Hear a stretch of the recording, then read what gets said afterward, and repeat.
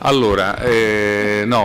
Well, okay, I will speak in Italian, and I thank you as an Italian for so doing. I am glad for this invitation. I would like to make congratulations for this timely initiative.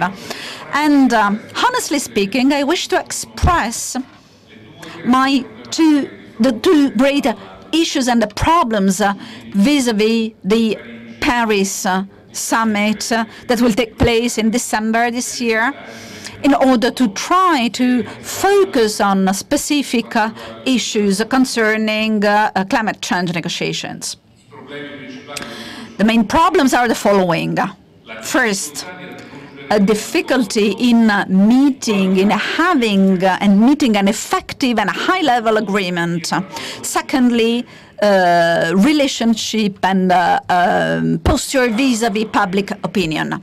For sure, an agreement will be met in Paris. French diplomacy is strongly committed in this, and President Hollande, Minister Fabius, who are following negotiations, are truly convinced of this. And very often, Mr. Fabius repeatedly says there is no plan B, because we don't have a planet B. However, we should be aware of a fact, in my view, that is, Paris conference is at risk of failure, not less than it was for the conference, the Copenhagen conference, which was a clear failure. Why is there? Why do we have this risk? Because Europe is the mostly politically motivated actor to find an agreement for the post-Kyoto. However, at the same time, Europe is less and less important under the political viewpoint, unfortunately, and is counting less for emissions. Today already, Europe accounts less than 10% of global emissions, which should be a little above 6% in 2030. Therefore, the emitting countries are not countries which organize, which invest so much faith and trust in the summit. Today in Paris, yesterday in Copenhagen. This agreement must be an important and far-reaching agreement. It is difficult, and we all understood that it is difficult to find an agreement among and between single countries which have radically, deeply different requirements under the social, economic viewpoints and environmental viewpoints. This is very worrying, that if we consider the 28 European countries which collectively signed, we have not arrived yet at 40 countries who submitted their pledge, their commitment concerning the translation of the Lima conference results, which stated each country within March 31 must submit its pledge inside of the conference. Unfortunately, a minimal number of member countries did that, and this is not positive for the development in Paris. We risk to prolong and to lengthen timing for the Paris negotiation to meet one agreement, if not necessarily the agreement that should be needed.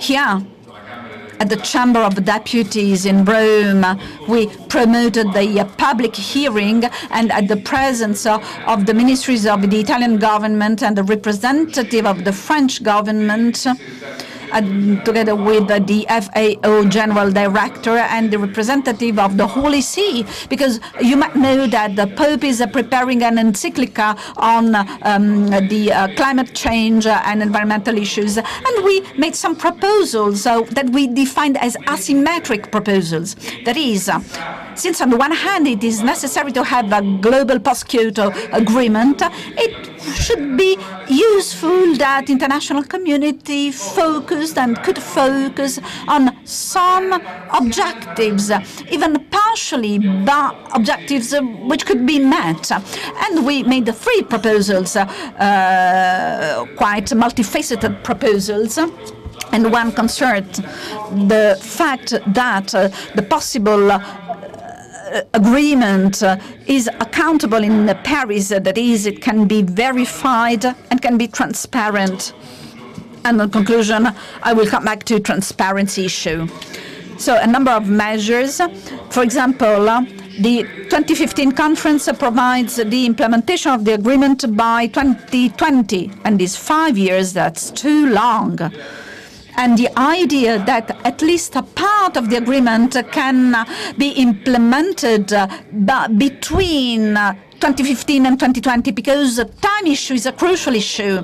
And also we made a proposal, a sensible proposal, which was reconsidered also by the EU Commission and by the European Council for Environment. And we could use the technical issue, that is, there is the most important success story of the global environmental negotiations, which is the Montreal Protocol, which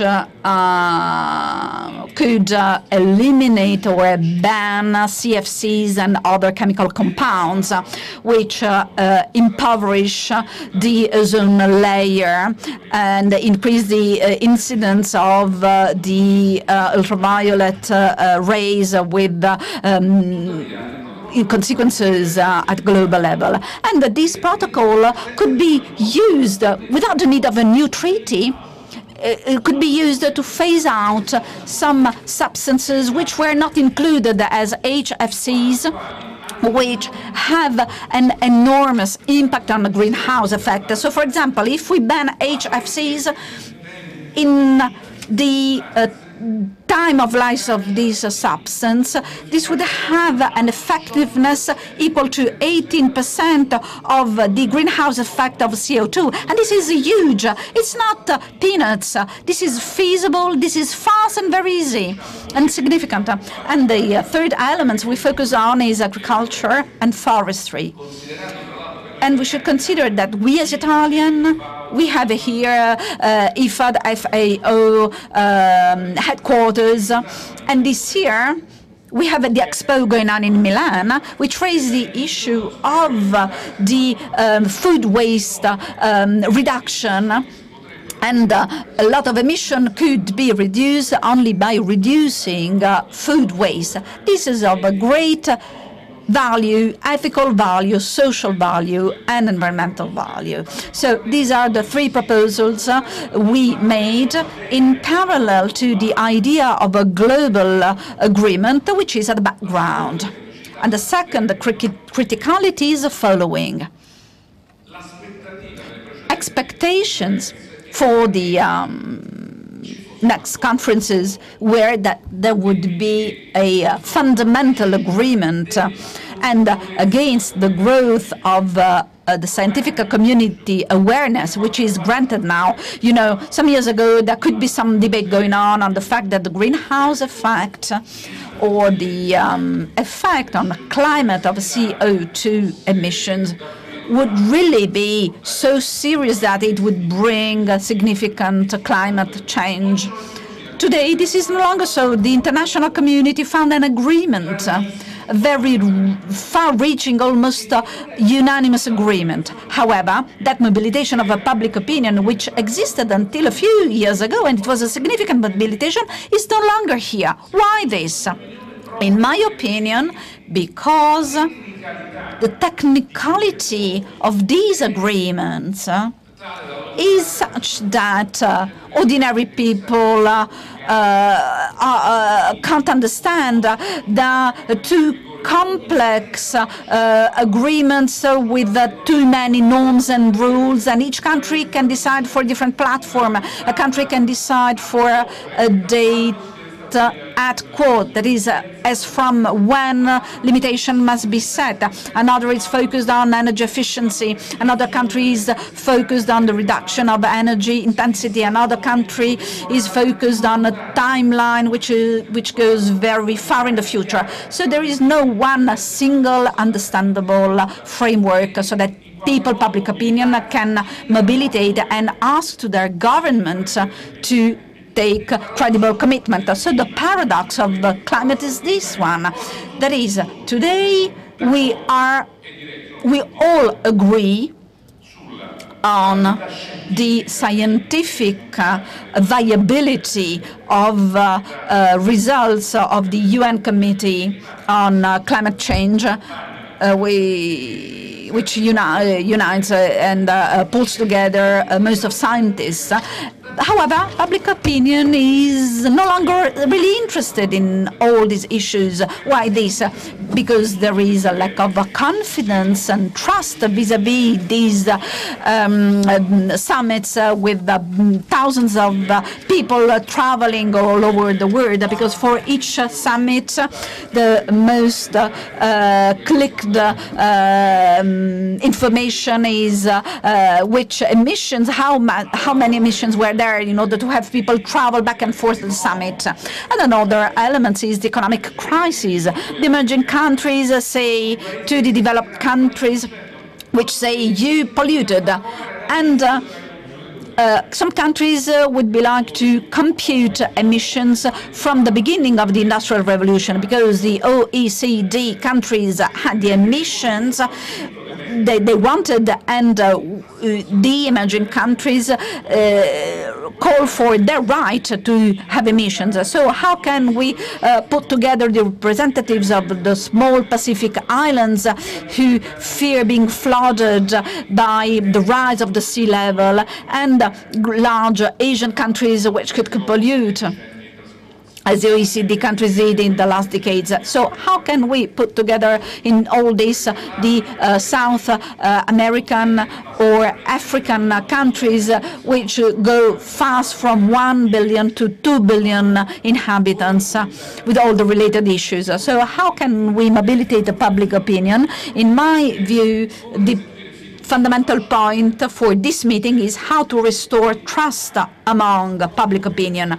That is, we have a national government in Italy and the European Union, and we should ask the governments to stick and comply to verifiable and transparent principles, because if there is no transparency, why people should ask reduce pollution and greenhouse effect. And one last thing, today very much probably the best news is the agreement between Obama and the Chinese president, and the best allied is the worst polluter, China, because paradoxically in China public opinion is beginning to be heard, to raise his voice.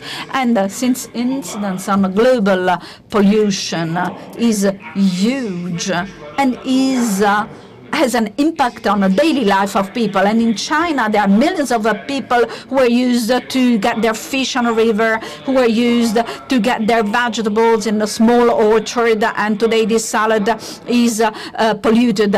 These people were used to drink safe water, or they were used to breathe, very much simply. Well, this factor of the local crisis of the largest factory of the world can become a thrust to give a global response.